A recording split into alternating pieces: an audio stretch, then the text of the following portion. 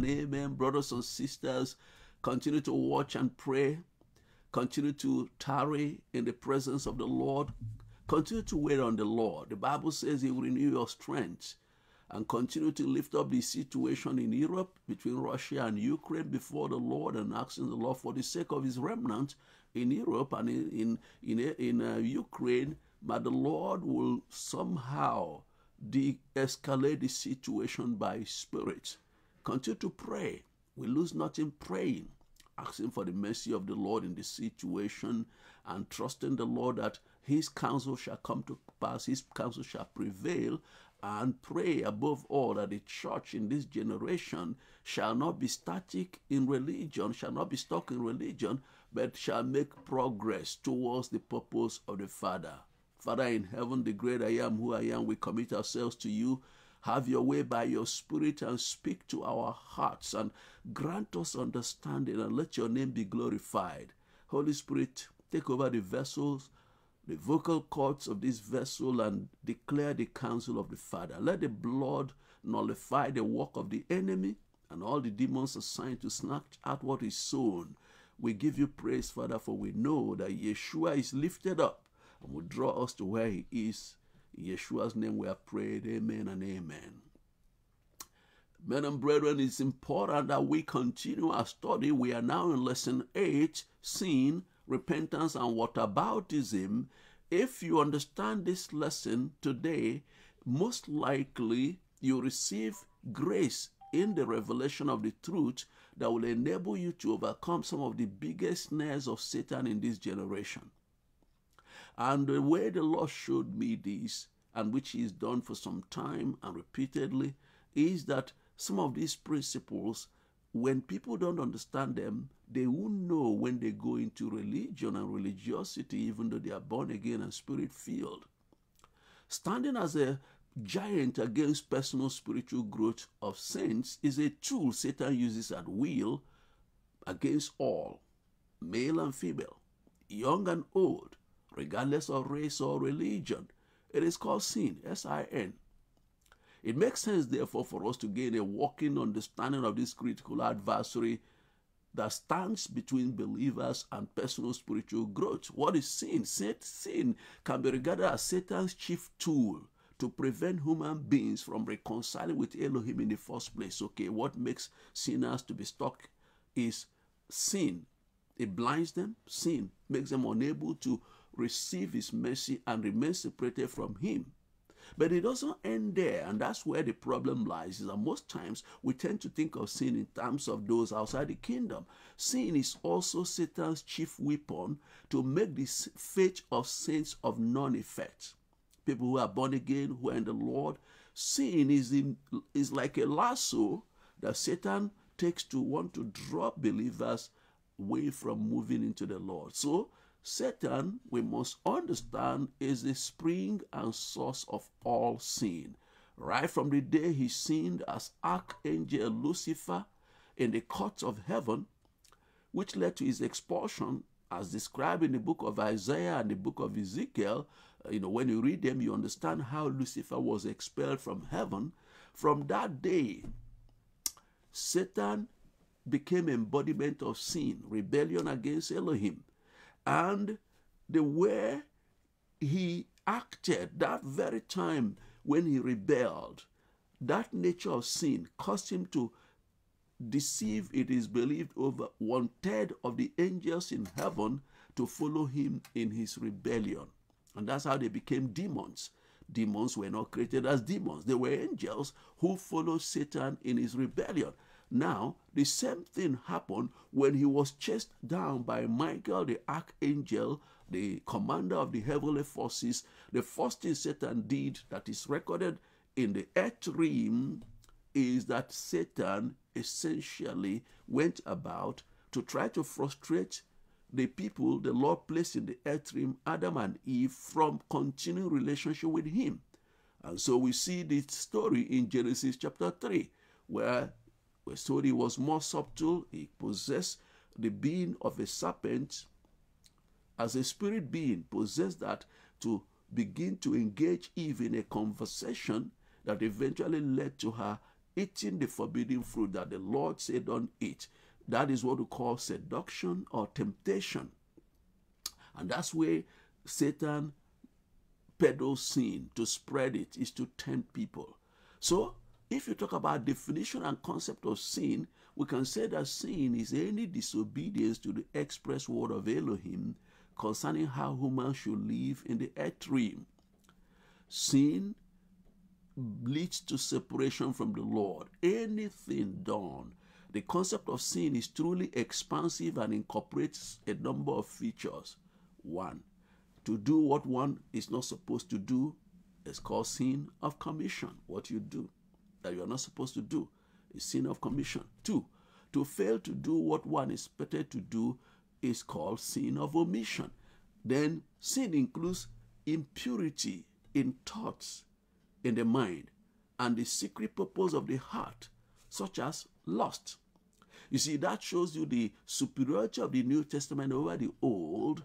It says in Matthew 5:27-28, you have heard that it was said by them of old time, thou shalt not commit adultery. But I say unto you that whosoever looketh on a woman to lust after her had committed adultery with her already in the heart. So the New Testament, you see, the Old Testament, there's so much emphasis on things we are not supposed to do on the outward because it was a carnal covenant. But the new covenant is a spiritual, inward covenant. And so the Lord is not only interested in what we do on the outward or not do, but also in the motion of our heart and our mind, in their day-to-day relationship with other people. What is it that is going on inside? Remember, Elohim sees. He is omniscient. He is omnipresent. Anything that is defiled in his sight is sin. Men and brethren, sin also includes attitudes, dispositions, words, lifestyles which pollute hearts and minds of others. That includes impure speech, base speech, lewd speech. It includes seductive dressing. If you dress that will cause another person to stumble, whether male towards women or women towards men, and you dress in such a way to expose yourself, things that should remain covered, it is sin unto you, and it is sin against the people. The Lord is saying that you have a charitable, responsibility towards them. You cannot say it doesn't concern me. That includes other tendencies which glorify Satan, dishonor Elohim, and weakens the faith of others. Now, we're told in the book of Romans 6:20-23, for when you were servants of sin, you were free from righteousness. What fruit had ye then in those things whereof you are now ashamed? For the end of those things is death. But now, being made free from sin and become servants of Elohim, you have your fruits unto holiness, and the end everlasting life. For the wages of sin is death.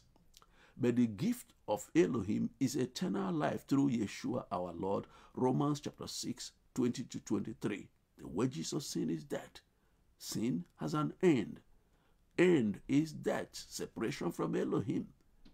Men and brethren, the list of sins named in the Bible is truly expansive. I mean, for the Old Testament, there were 600 and something regulations about life. In the Torah, the Torah, which is just a little part of the Tanakh is the entire Old Testament. The Torah is the ones given to Moses. There were 600 and something rules of what you couldn't do and how to do things. And you needed to observe them. If you observe 95% and fail 5%, you are regarded to be a transgressor.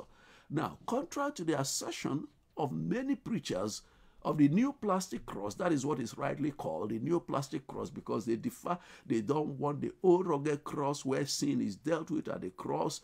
Those who preach the new plastic cross, they tend to give the impression that we are born again, you have a free pass to live anyhow, and there are no rules whatsoever of the Lord. Now, they mix up an issue. The New Testament does not encourage legalism, legalistic touch not, taste not, do not. No, it doesn't encourage it. The reason why is that Yeshua came to take away the power of sin. And if you receive him, the capacity to live above sin is in that receiving of him. But listen to this. Yeshua specifically declared that the new covenant has higher standard than the old. People tend to forget that. And the old was external based. For instance, Yeshua declared in Matthew chapter 5 from verse 17, think not that I am come to destroy the law, which many people think, or the prophets, which many people think, but he said, I'm not come to destroy, but to fulfill. There are two different things.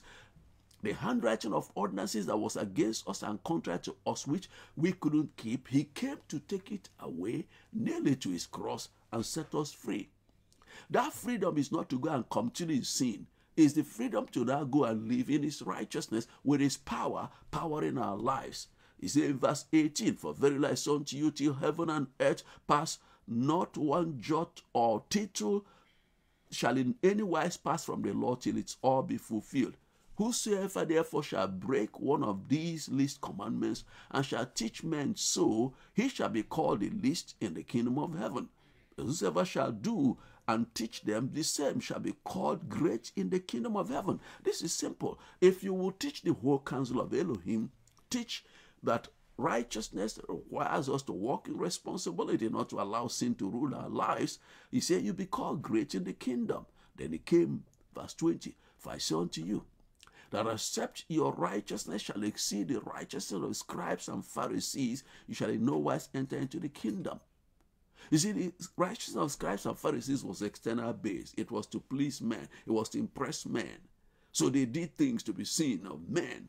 But he said, no, we don't do things to be seen of men. We realize we are before an Elohim who sees, who knows, who is everywhere all the time. And so we are cognizant of that inside our being. Elohim is interested in what goes on inside our being. What is the motion of your thoughts? What are you contemplating in your heart? Because this will dictate what you do eventually. And if you don't do it because others are there, it's because you are fearful of shame and opprobrium that will accompany your action. So what you contemplate in your mind, what you contemplate in your heart, he knows it. And men and brethren, in order to illustrate this, he said in verse 21, for instance, you have heard of, it was said to them of old time, thou shalt not kill. Then he said, and then whosoever kill shall be in danger of judgment. You don't kill. If you kill, you'll be in danger of judgment. But I say unto you, that whoever is angry with his brother without a cause shall be in danger of the judgment.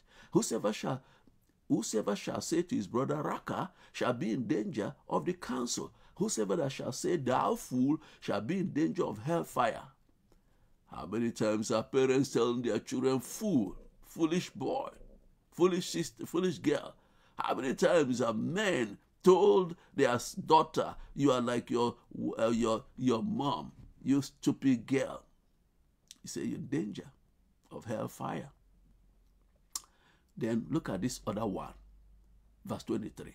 Therefore, if thou bring thy gift to the altar, and there remembers thy brother had aught against thee, leave there thy gift before the altar, go thy way, first be reconciled to thy brother, and come and offer thy gift. How many times, how much times, because we are no longer studying these things, that Christians are now doing as if it doesn't matter.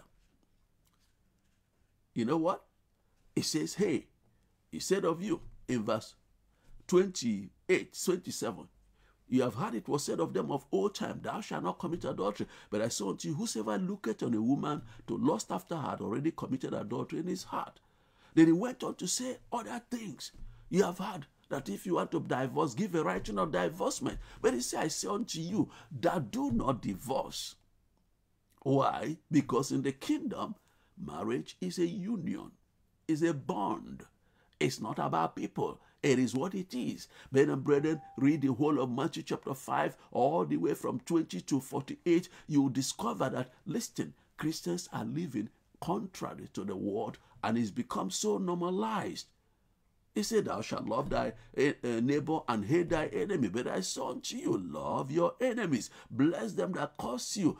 and do good to them that hate you, and pray for them that despitefully use you and persecute you, that you be the children of your Father which is in heaven.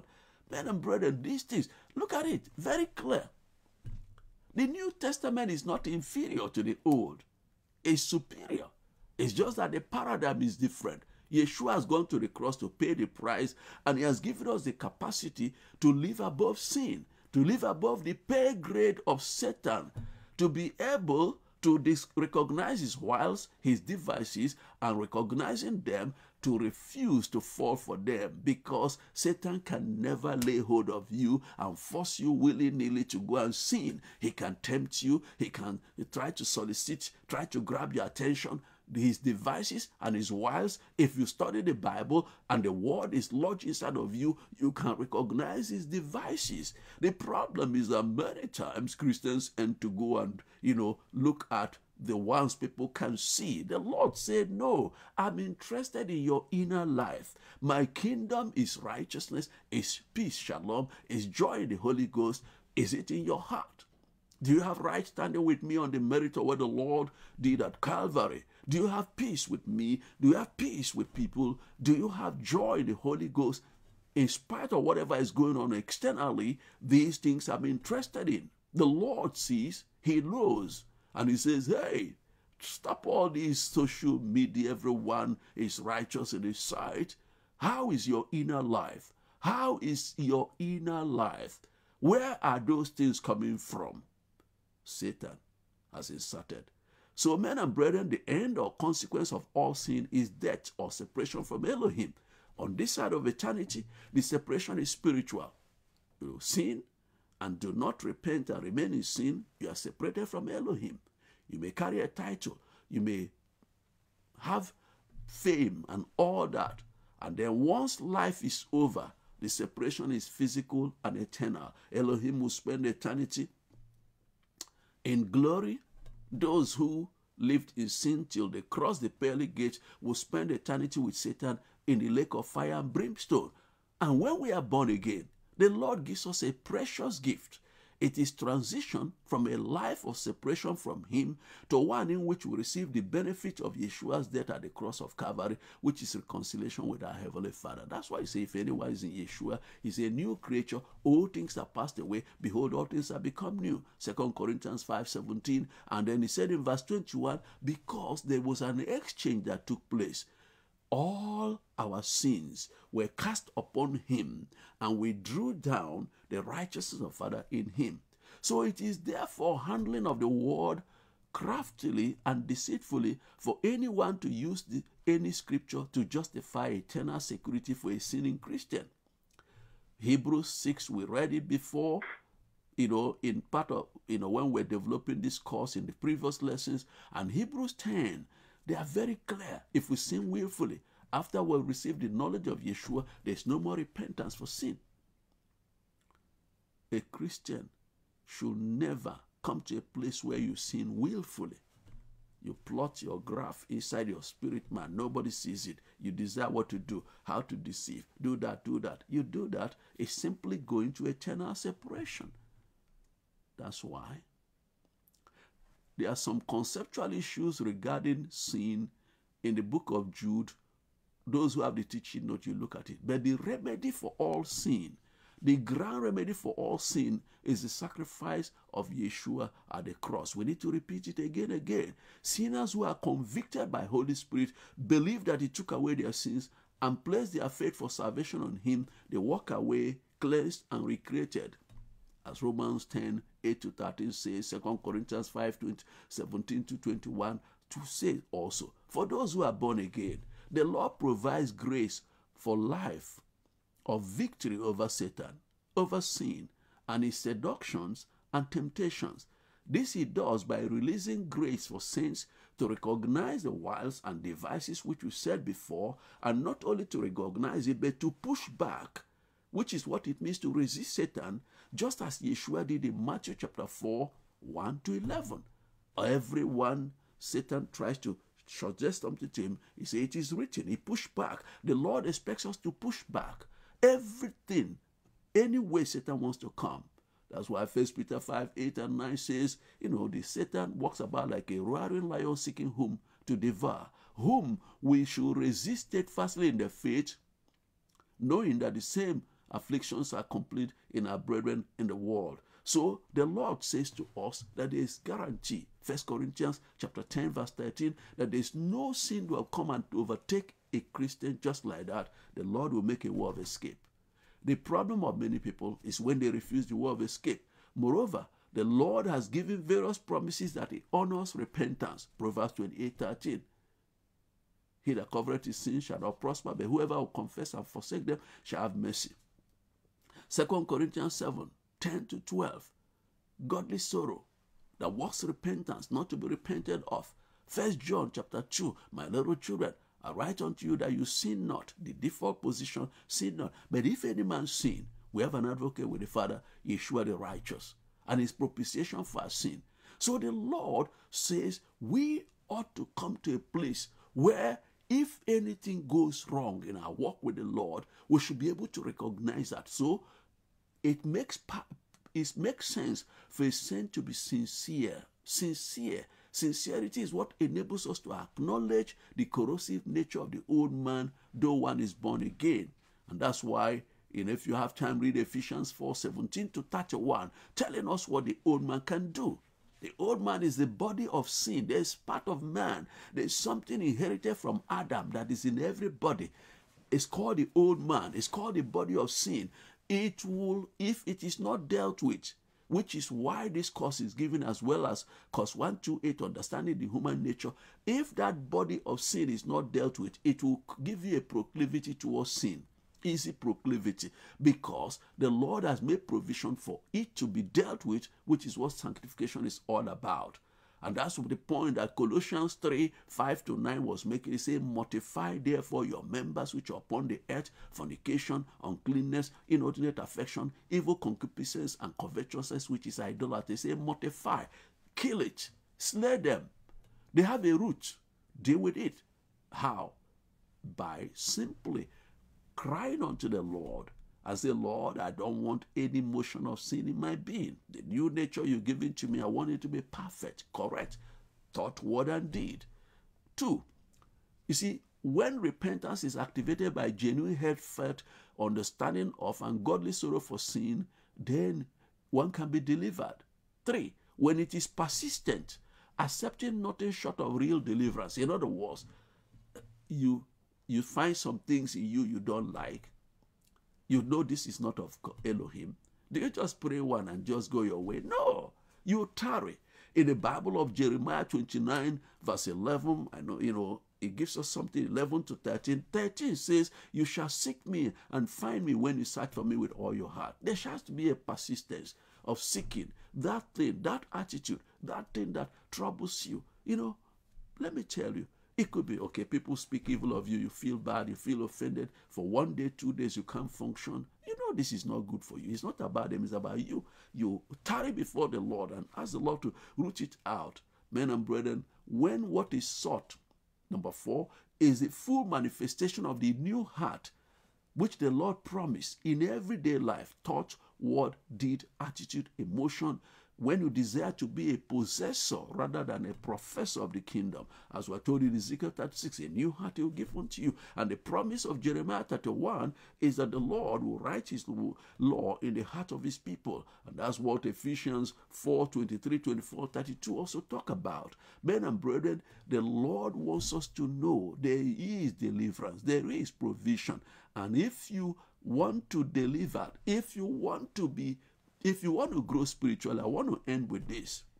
The Lord was showing me that we must deal with and be delivered from what he calls aboutism. That's the only human way to describe what the Lord is about to say. I want you to listen. If you missed everything I said, don't miss this one. Aboutism is a tendency to consider what others are doing or not doing relative to the call for spiritual growth and maturity.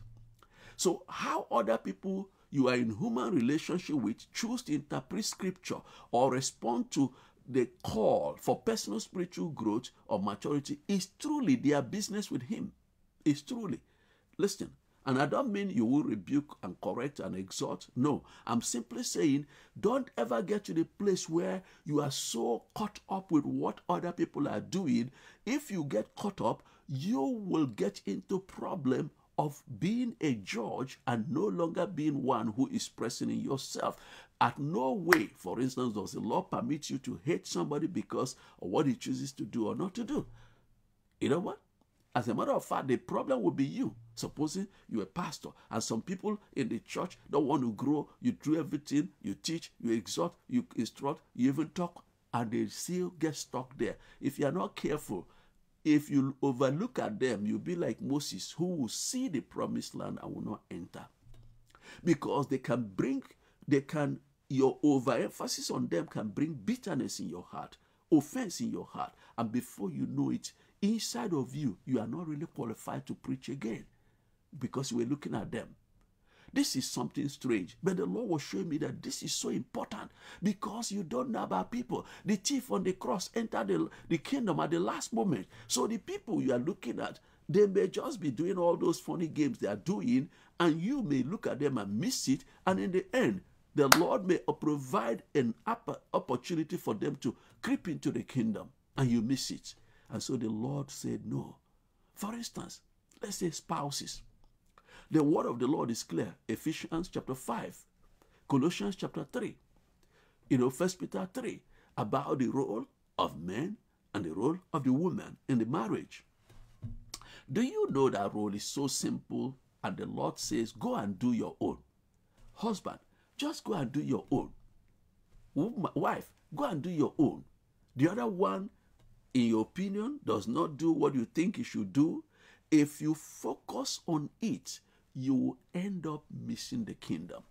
You can give room for bitterness, for anger, for offense, and all this cheap divorce that is all over the world today, that Christians are almost at parity with the world in the area of divorce, including third world nations of Africa.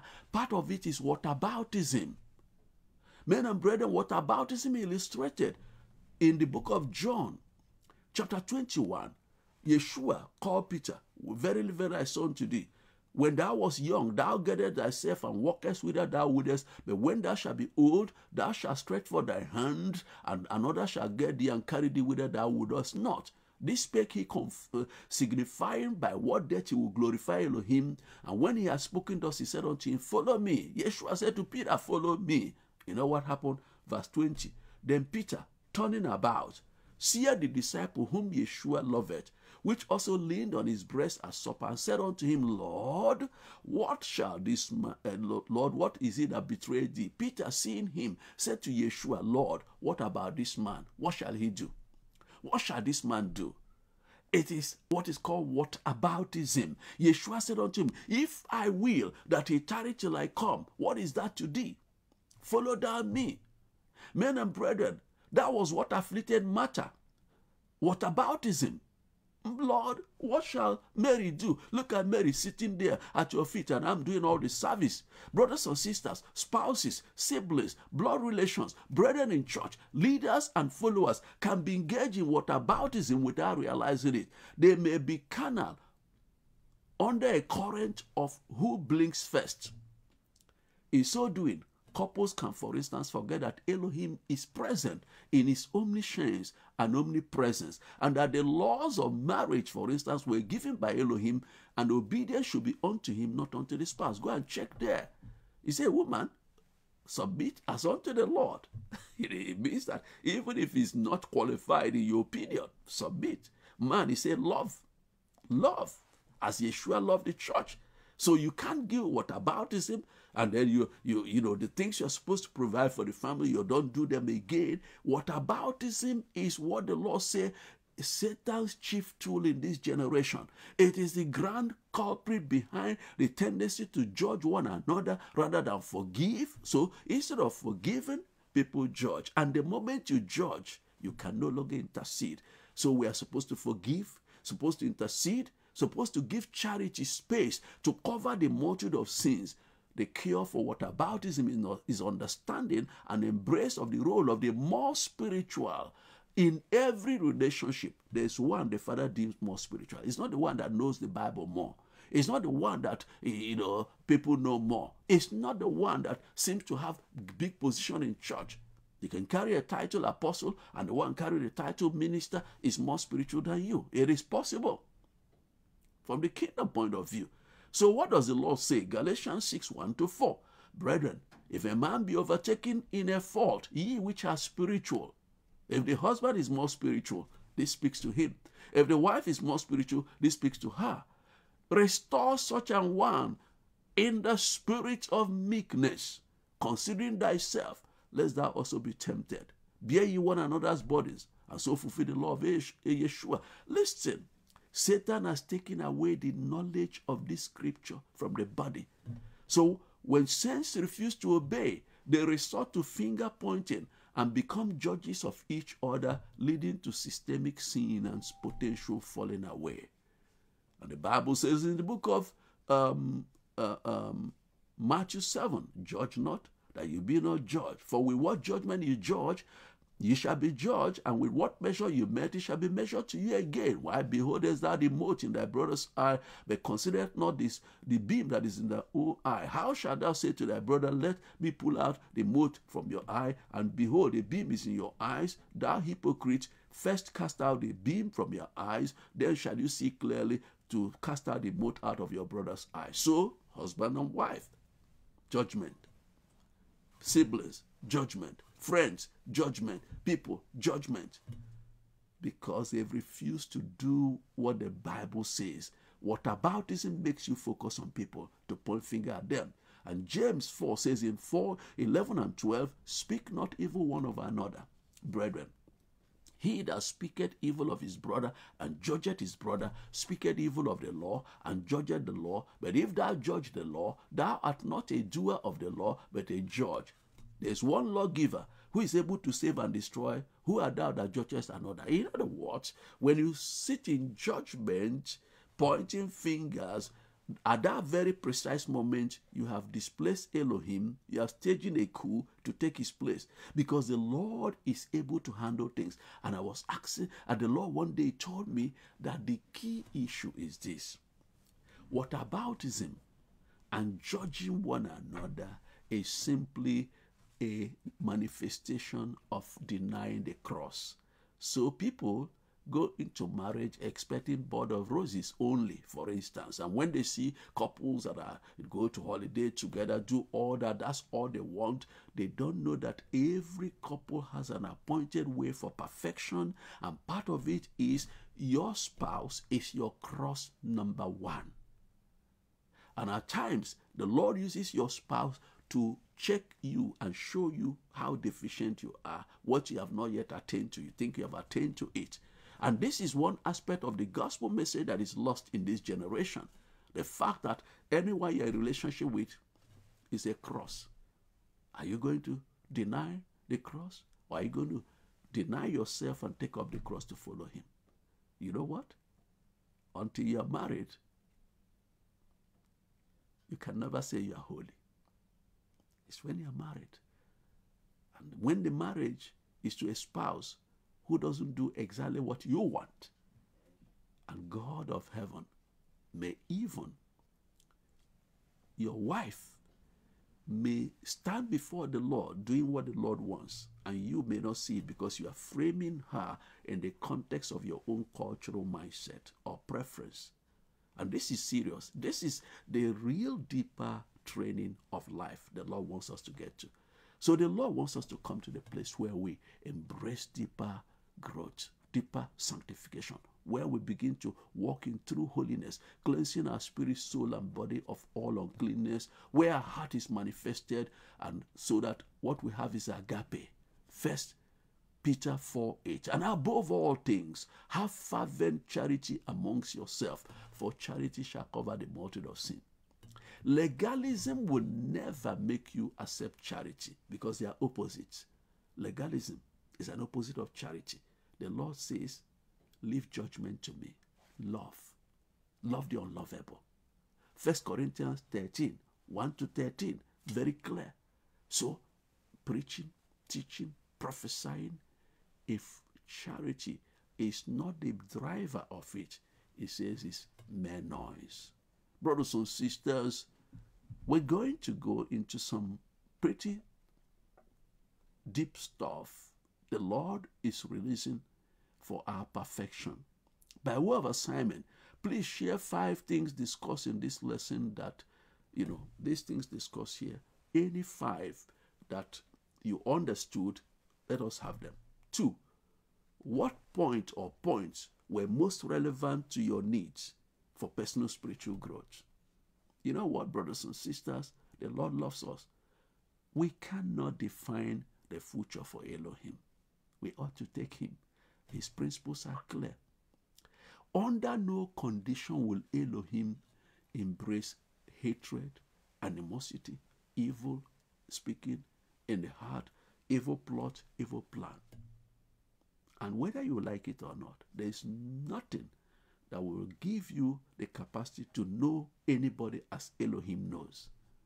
And if it is so, we must learn to come to that place where we trust Elohim, that you fix things. Let's say you have a child who is difficult. Do you miss the kingdom because you want to correct that child? You do it, you're missing the kingdom. You have no excuse. You must give room that Elohim alone can change people. Your job is to pray, intercede, war spiritually, share what you can, but mind how you share it. You don't share it in a way that does not produce fruits. Do you know the Bible says, do not provoke your children to wrath? You know, it's possible for Christians, out of desire to make their children what they are not, they can provoke the children to wrath and push them further away from the kingdom. You know, these things are true in the Bible. But because we don't talk about them in churches today, parents are just doing whatever they like. And they're expecting that God will rubber stamp it. The Lord is saying, every one of us, leave judgment to me. Embrace the cross that your spouse is. Embrace the cross your sibling is. Embrace the cross that your friend is. And love even the unlovable. Let's pray. Father, Elohim of heaven, we trust you that these things you are not bringing it out for nothing's sake. There is something profound. You want to take us to a place of personal spiritual growth and maturity beyond where we are. Lord, have your way and let your spirit do the work in us. Let your word hit home. Let the sword of the spirit pierce through every hardness of our hearts and touch everyone. Give everyone a second touch, a third touch, a fourth touch, and let there be sanctification with this lesson. Father, we thank you because you are faithful beyond measure. Produce a new breed of holy people in your house through this lesson, and encourage your children to take it seriously in Yeshua's name. Amen.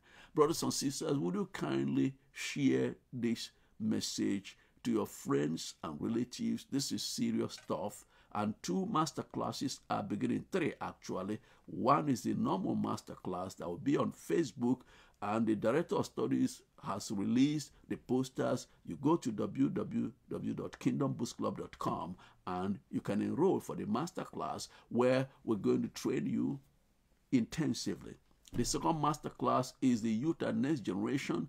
It's called the Now Generation Master Class, 9 months, 40 weeks, Saturdays, 8 o'clock London time on Zoom, Saturdays. It's going to be a master class like nothing else these children have received, specifically designed to produce the Daniel and the Joseph generation of people who can stand before kings and princes, who can lead in public service, who can also lead in the church. And then there's a special one for Asia, Middle East, and Pacific region, and that one will start next week. These things are part of our obligation to the body. Have a blessed day. We love you. Bye-bye.